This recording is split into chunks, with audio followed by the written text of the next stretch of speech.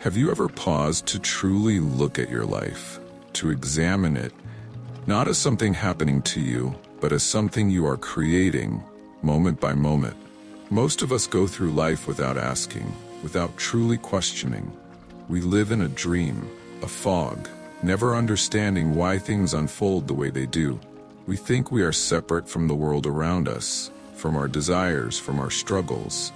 But in reality, we are deeply connected to it all. So I asked you, where does your life begin? Where do you end? Are you the creator of your world, or are you simply living according to the scripts written by others?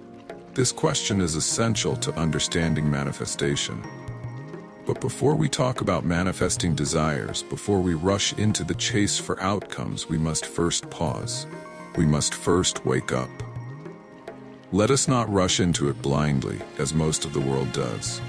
You see, life itself is already a manifestation. Look at the life you are living now. It has been created, shaped, and brought into existence by you. The question is, have you created it consciously or unconsciously? Most of us live as if in a dream, creating our realities without awareness. And then we suffer.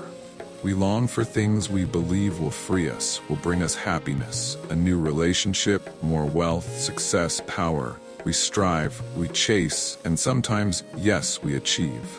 But have you noticed? Even when we succeed, the inner dissatisfaction does not go away. It is as if the thirst grows deeper, the hunger becomes more insatiable. Many claim, I have manifested my dreams. And yes, it is true. What you think, what you desire, what you focus on, you attract into your life. But what is the nature of these dreams? What drives them? If your desires are born out of fear, insecurity, or a sense of lack, then even their fulfillment will bring no peace.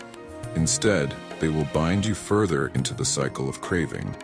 This is why I say, before you learn to consciously manifest, you must awaken to your true self. Otherwise, you will simply create more illusions, more entanglements, more suffering. Now, I know that the world has filled your minds with all kinds of ideas about manifestation and the law of attraction. Books, videos, gurus, they promise you shortcuts to wealth, fame, love, success.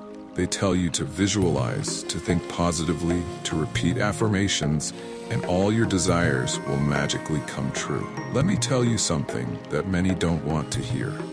Manifestation, without understanding your true self, is like a blind man trying to drive a car. You may get somewhere, but not to the right place.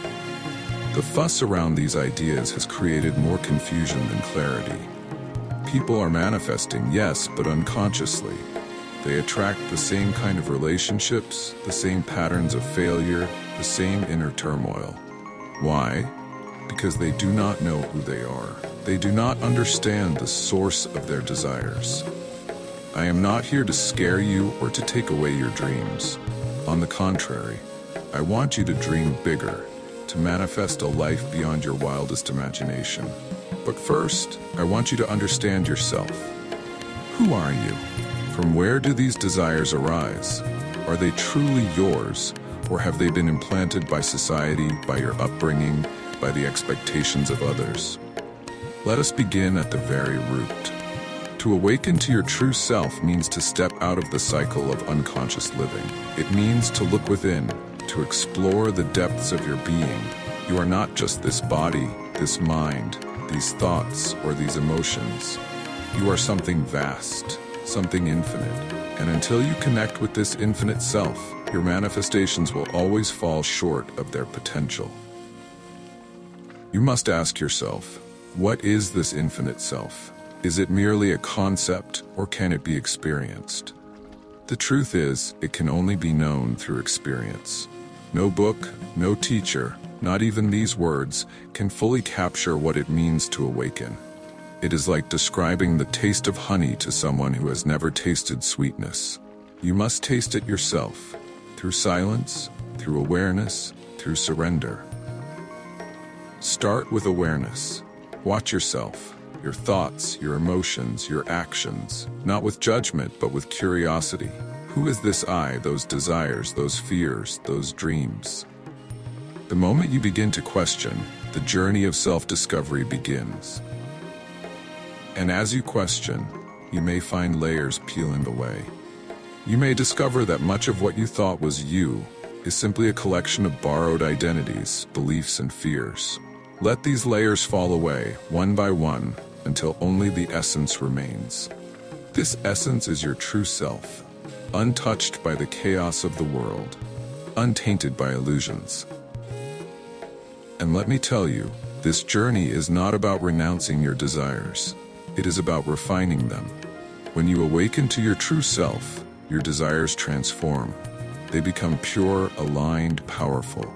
You no longer create from a place of lack, but from a place of wholeness. Now, let us return to the idea of manifestation. Why are so many people drawn to it? Because deep down they have sensed something. They have felt that life is not just a series of random events. They have glimpsed a greater truth. That reality is not fixed, that it is shaped by their thoughts, their energy, their consciousness.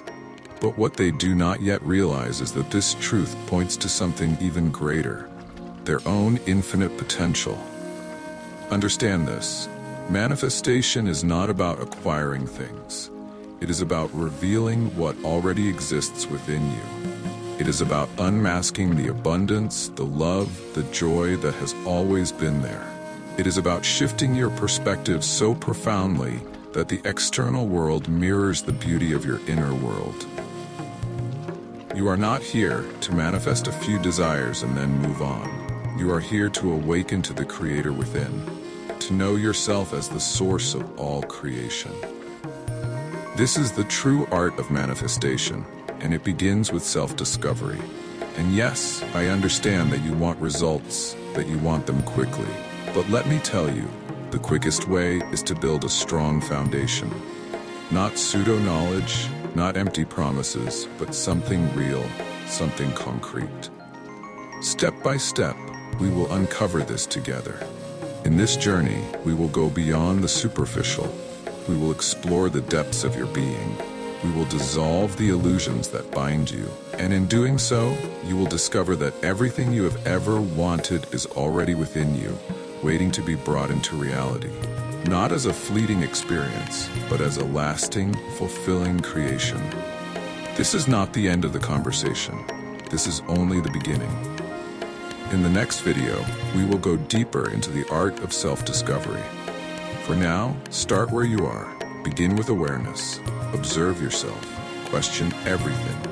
And most importantly, trust the journey. Remember, you are not here to live an ordinary life. You are here to awaken, to create, to transcend. Let us take this step together.